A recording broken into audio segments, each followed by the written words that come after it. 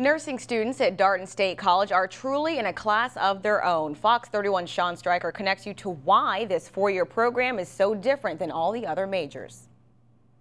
RN to BSN. That's the slogan Darton State College has given to their new Bachelor of Science in Nursing program. But this isn't your typical four-year degree. This is a completion program, so students in this type of program, they come through after they've already completed an associate degree. What that means is students will spend 3 semesters at Darton turning their associates into a bachelor's degree.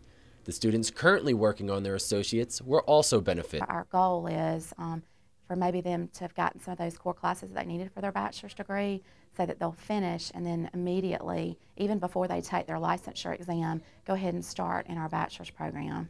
If a student decides to complete their whole nursing degree at Darton, they can do so in 4 years, just like a traditional program. And many people in the program are currently working as a registered nurse, but they decided to come back to earn their bachelor's degree as a way to further their career. I wanted to make myself more marketable. I also want to be in administrative roles. I want to move into management. I want to further my education as a healthcare professional. These students will be able to continue working full-time while attending classes online. But it gives me the flexibility to work things online and to mold them to my schedule is a great benefit.